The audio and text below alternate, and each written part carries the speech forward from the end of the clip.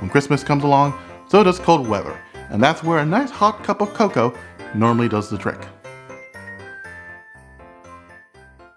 But we can do better.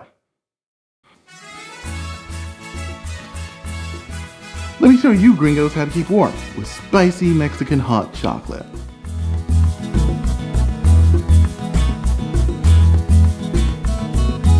Okay, to begin, grab a medium-sized sauce pot and put it on the stove, and add 1 12-ounce can of evaporated milk. I'm going super authentic with this recipe, so let's add 5 ounces of Piloncio, which is a special kind of Mexican brown sugar. You can find this at Latin supermarkets. If not, I'll leave a link to this in the description. And dissolve these over medium heat. And while that dissolves, grab 1 cinnamon stick and 1 chile de árbol and toss them into a small frying pan. And don't you dare skip this step.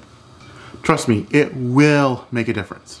Oh, and the chilies have a tendency to burn, so keep these moving. Okay, once they get a bit of a char, add it to our milk. And if the milk begins to boil too much, drop the heat down to medium-low. Okay, once all the sugar has dissolved, turn off the heat. Then let's add 4 ounces of semi-sweet baker's chocolate. Aim for around 50 to 60% cocoa.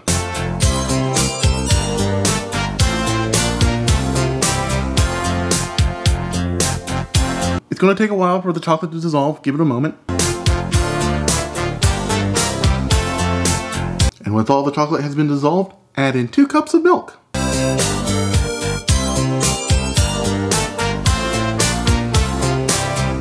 Alright, give it a little taste test. It's good, but it's lacking a little spice, so I'm going to add just a tiny bit of cayenne pepper. And finally, serve everything up in a theme-appropriate vessel. Yummy, yummy homemade Mexican hot chocolate in my tummy. But if you want to forgo this and use the Abuelita brand hot chocolate, go right ahead. Last time I checked, my Abuelita does believe water is a human right. This has been Chase Cuttin Kitchen. I'm CRJ, making cooking fun and meaning it this time.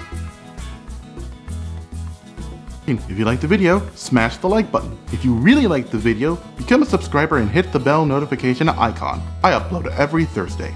Don't forget to follow me on Twitter and Instagram and support me on Patreon.